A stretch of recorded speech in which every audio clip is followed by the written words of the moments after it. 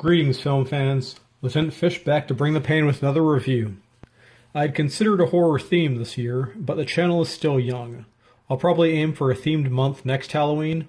For the moment, this week, let's look at an alternate history, steampunk horror detective thriller from New Zealand. Does the final product measure up to more than the sum of its parts? We'll see.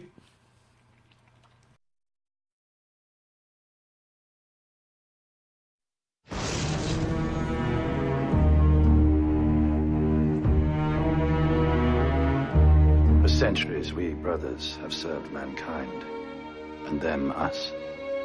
The Great Union. Let the blood be one, and the two races join as a perfect creature. Welcome to the world, little brother.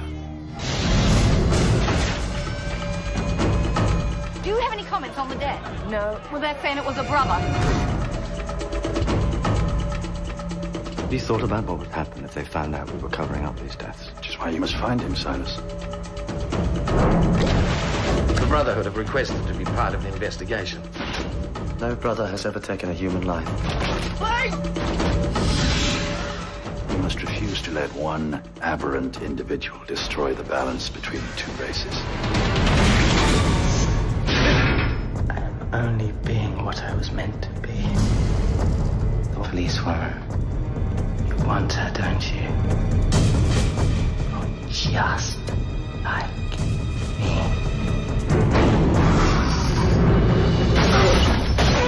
He's become infected.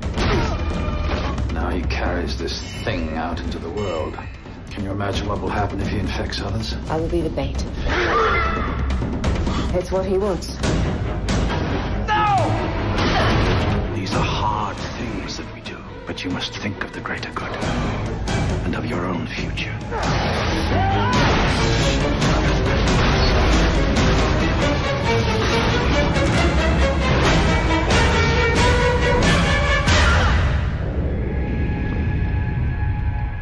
I will make the world a very different place.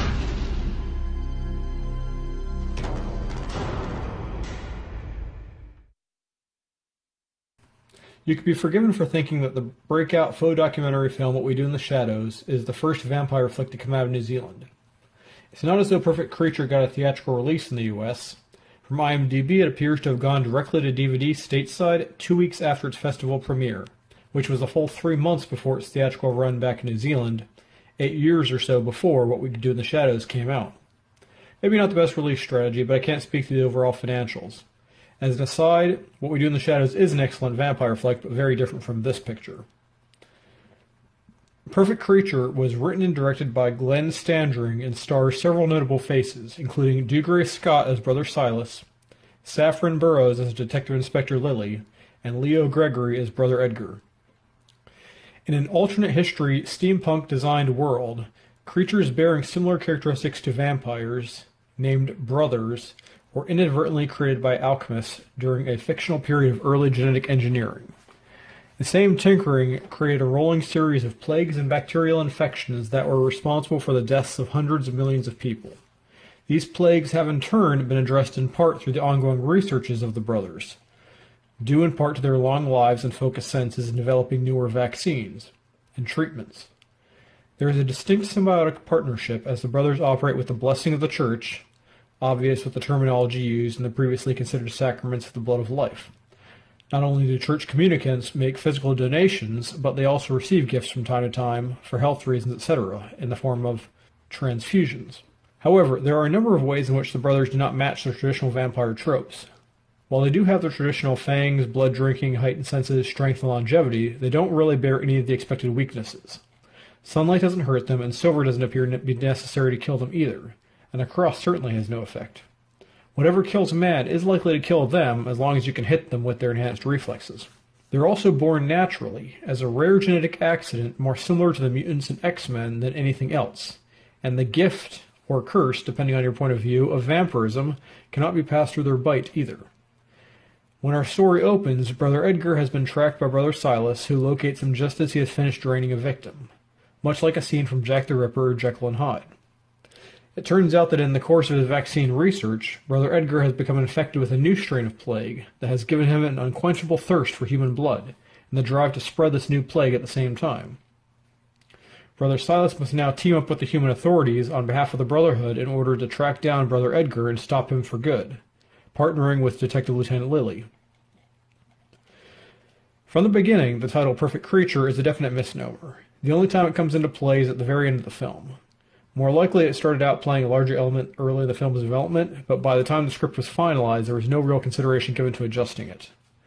And so it's not really the best indicator of the tone of the film.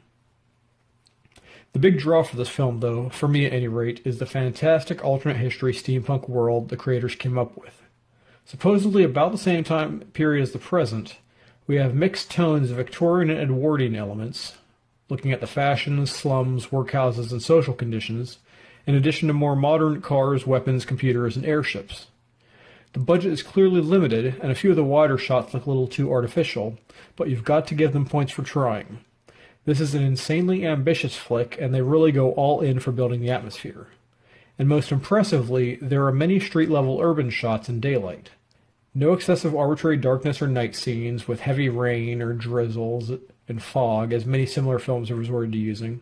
Filmmakers here use real dressed locations, and you get a very real, used, lived-in feel for the entire world, from the police station to the Brotherhood facilities and the various characters' apartments in the slums. Although technically set in the holy city of the Brotherhood, Jamestown, Pacific Colony, a veritable metropolis that even serves as the seat of the Queen, presumably the Queen of the British Empire, it is nice to see a fully realized steampunk megalopolis that isn't New York, LA, Tokyo, or London. Bonus points awarded here as well. So the world building is solid, we have some excellent actors involved, all professionals, locals and imports. What about the story and action? Well, we've seen the futuristic vampire flick done before, but this is a very different take. I'm not sure I've ever seen a fully symbiotic, 100% sympathetic supporting role used for the obvious vampire cast. In that, this is also a nice change, where actively preying on a human is a unique aberration never before seen or at least reported. The interactions here are similarly varied depending on the type of character in the cast. A few more stock varieties present, but well presented on the whole with realistic responses given the unexpected threat. While there is some prejudice between some of the human and vampire characters, it also has undertones of religious intolerance, not simply the racism or bigotry we've seen implied in other similar works. So the plot as a whole is serviceable with no real surprises beyond our general expectations. The action and blood aren't bad, it's definitely rated R for a reason, but don't expect any major choreographed action scenes or gunplay. The combat elements are there to drive the plot, but they shouldn't be the draw. In another film, that might be a weakness, but honestly, with the immersion factor of the world the filmmakers created, I wasn't really feeling let down. We're shown that the brothers have some superhuman abilities, but we're not expecting Matrix-level action or Blade-style fights. In part, this is because the plot and world building has told us that this behavior is unexpected and abnormal. There are distinct rules and expectations built over centuries of human and brother interaction that play into the film, although that isn't enough to completely subvert the expectations of anyone who's watched many other movies previously. So on the whole, I think in this case the world building and characters work well enough to hold up to somewhat weaker plot and action elements, and this film is definitely worth a Netflix or Amazon rental at the minimum.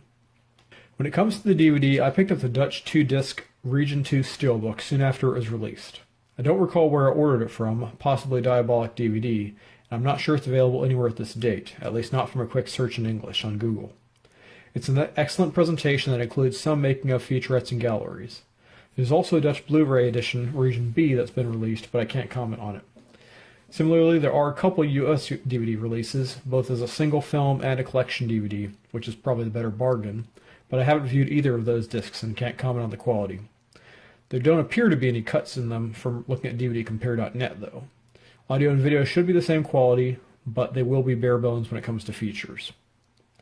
On the whole, it's not a perfect film by any means, but steampunk is, if anything, more difficult to approach than cyberpunk, and a film that handles it well and originally is extremely rare. If nothing else, this movie is worth a watch for that alone. That said, as a vampire film, this is also a new take on an established horror genre, even if some of the police investigation tropes are a little more stereotyped, and I would definitely recommend it rental on the whole. As always, if you enjoyed the review, please like the video, subscribe to the channel. I love comments, read all of them, respond to most of them. New reviews every Thursday, other videos when I have time. Stay tuned, movie fans. Lieutenant Fish, out.